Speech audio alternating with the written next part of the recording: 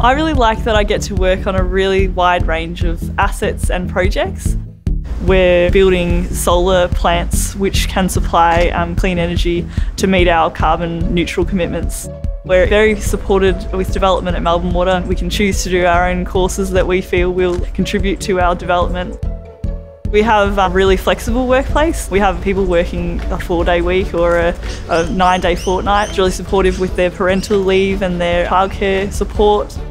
Melbourne Water also has some really positive structures around our engagement with traditional owners and First Nations people.